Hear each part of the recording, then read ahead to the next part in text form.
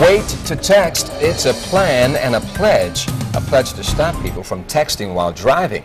Our goal is to get more than 150,000 drivers to give it up for good.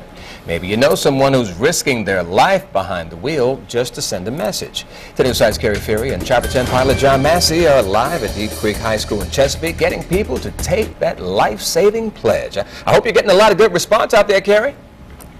We did get a fantastic response this midday dawn. When John Massey and I started the assembly, we asked kids how many admit to texting behind the wheel, and hands shot up. These kids are honest, but those same hands now have one of these on them, because afterward the kids marched up, got their thumb bands, and signed this big banner here stating that they would never text behind the wheel again. I want to introduce Deep Creek's principal, Ms. Paige Bagley. What does it mean to you to see so many kids signing this banner and taking the pledge? I was really excited today that you chose our school to come and share the presentation with. So many of our students took the challenge and signed the banner, and I'm sure they'll be spreading the word to wait to text. So it was really great that you all came out and shared this with us today. Happy to do it. Why do you think it's so important to reach kids now at this age? Because as we were saying last half hour, we don't mean to target teens as bad drivers out there, but they're new drivers. They're just starting their driving career.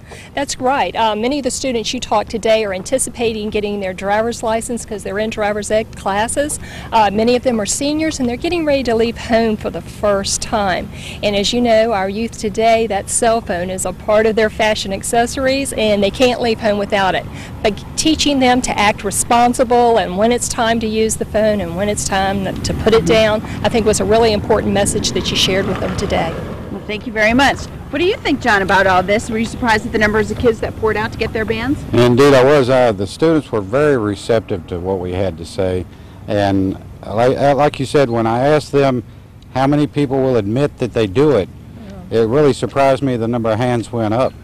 So they're honest, they're forthright, they're going to tell you that they're doing it. They know they shouldn't be doing it. Yeah. And this drive is all about trying to get them not to do it any longer. So that's why we're here. We'll be out, let's see, we're going next week, going up to Bethel High School, and they'll be up there doing the same presentation next week, and we want to see twice as many signatures right here.